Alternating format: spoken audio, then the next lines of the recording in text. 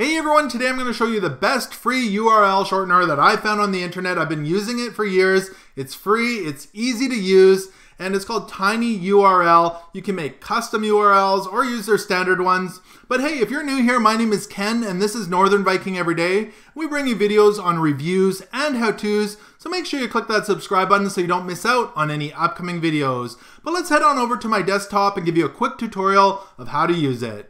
Alright, so I've got my browser loaded up here. You can go ahead and punch in tinyurl.com into your browser and you're going to end up at this page. A couple things I did want to mention. The first thing it does say here is that these URLs will not break in email posting. So you can go ahead and email these URLs. They are going to work totally fine. The other thing it says here is these URLs never expire. So all of the URLs I made several years ago are all still working. And I've been really happy with this company or this website, Tinyurl. So let's go ahead and do a couple of examples for you. We'll do a standard example and then we'll do a custom URL example as well. So let's head on over to Amazon. I already searched for this mouse. It's actually a mouse I just purchased. So say I did want to share this link with a friend, and this big long address here in the address bar is really long. So I'm going to go ahead and highlight that and I'm going to copy it so I can right click, copy. The shortcut on Windows is Control-C if you want to do that. And then we're going to head back over to tinyurl.com. So you're going to see there's this little box here that's empty and it says enter a long URL to make tiny. So we're just going to paste that in there. I'm going to paste that. If you don't want to do a right click and paste, you can do Control-V on a Windows PC as well. And then there's a little option here that says make tiny URL. So I'm going to go ahead and click on that. And it's going to go ahead and it says Tinyurl was created. So here's the big long URL, the original one, and here's the tiny one right down below. And I could highlight that and copy it, or there's a little button here that says copy to clipboard. I'm just going to copy that and let's test it out to make sure it works. So we'll open a new tab. I'm going to paste that in there and just hit enter.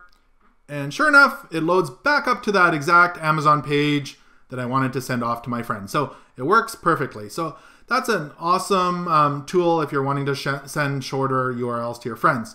Now say I want to grab, let's head on over to my website, and I created a video of cruising the Endicott Arm and the Dawes Glacier. But again, this URL up here at the top is fairly long. It's not as long as the Amazon one, but it is still pretty long. And maybe we want to shorten that so we can share it with some friends. So I'm going to copy that again. We're going to head back over to Tinyurl. And to get back to the main screen, just go ahead and click on their logo here in the top right or left-hand corner. And again, we're going to paste that URL in here. But this time we're going to make it custom. So we've got that main URL in here. Now, there's a little box right below that says custom alias. You can see the first part of the URL is there, the tinyurl.com. And we'll just type in Northern Viking Cruise. So you created a custom ending to your URL. Now we can just go ahead and hit make tiny URL. So we're going to do that. And it says Tinyurl was created, and it shows the original one here. And right down below, it says what your new one is. So tinyurl.com, Northern Viking Cruise. And then we can just copy that to the clipboard again. Let's go test it out to make sure it works. So I'm going to open up a new tab and paste that in there.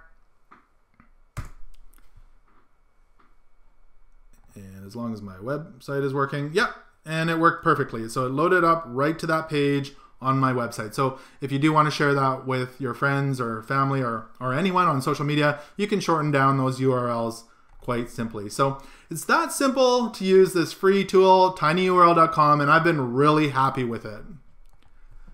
So I hope this video did help you out in shortening all your URLs. If it did, make sure to give this video a thumbs up. Also remember to subscribe to Northern Viking Everyday because I've got tons of videos that I'd love to share with you coming up. And also remember to connect with me on social media. All the links are down below.